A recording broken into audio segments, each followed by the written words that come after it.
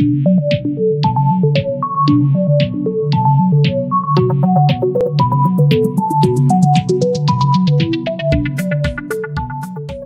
very good evening to you.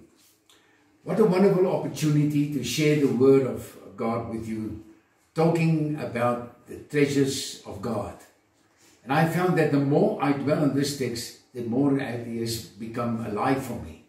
Now, Psalms 31:19 says, "Oh, how great is thy goodness which thou hast laid up for them," that's us, "that fear thee, which you have prepared for those who take refuge in you, to trust him before the sons of man."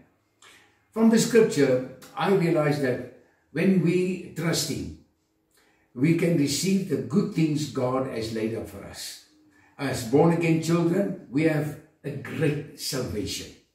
A good place to begin your understanding of the word of salvation is by learning the meaning of the word and the benefits which through salvation we have become part of. To serve the Lord will bring untold blessings to and for us. The word salvation refers to deliverance from all kind of evil, both temporal and eternal. Now, Psalm 31 says and declares the goodness he has laid up for us. In that goodness is restoration, there's healing, there's wholeness. After all, the Bible is the most important thing in your life. It's God's word. It tells you what he's promised. If you don't know what God has said, you can't believe and receive all the good things he's provided to you. Now, John 15:7 says, "If you abide in me, and my words abide in you, you shall ask what you will, and it shall be done unto you." That's the treasure house of God.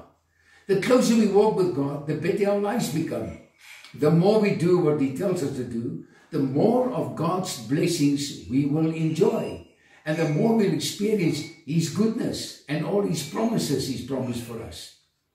The question is, how do you keep the door open to receive these promises? As Pastor Patrick always says, by giving God first place in your life. If we want to live the good life God has for us, he has to be the center of our focus. He has to be number one. I would like to say this is always easy, but it is not. We can become so caught up in the cares of our daily life as a result that the cares and the anxieties of the world creep in and suffocate the word, and it becomes fruitless. You can read this scripture in Mark 4:19. But to keep yourself in condition to experience the fullness of your salvation, we will have to do what Psalm 91:2 says. "I will say of the Lord, he's my refuge and my fortress, my God. On him I lean and rely, and in him confidently trust." Since the days of Abram, God has been promising his people a land of their own. And it's a promise that applies to us also. It's a place where all the promises of God are yea and amen in Christ. When you occupy your promised land, you are seated with Christ in heavenly places. Ephesians 1:3 says, "Blessed be the God of our Father, who has blessed us with every spiritual blessings," and going on. We may say, that sounds like a nice theory, but we are dealing with reality here. All I see is poverty, sickness, and oppression everywhere we look. But that's to be expected. The devil isn't going to lie down and play dead just because God has promised us a promised land and have stored our blessings are waiting to be taken up. We must be prepared. There will be giants along the way trying to keep you from entering into your promised land. But God says in his word, John 4:4, "Greater is he that is in me than he that is in the world." There's no time to talk about the giants. We'll do that on a later stage. I want in closing tell you of a friend of mine who had an experience by the sea once where he discovered how good it is to have someone by your side helping you through the storms of life. He said that while he was preparing himself to go for a swim, as he normally did in the sea, he noticed the powerful waves and the sound coming from them as they were moving to the shoreline, taking everything in its way with them.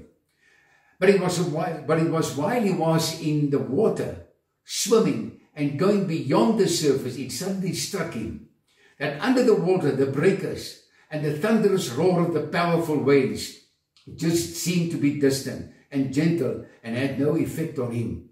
He said he then realized, when you dive beneath the surface with God in His Word, all the turmoil of your daily life, all the problems and trials that crash around you like huge waves just seem to be quiet down, and a peace just fills your heart being with the Master.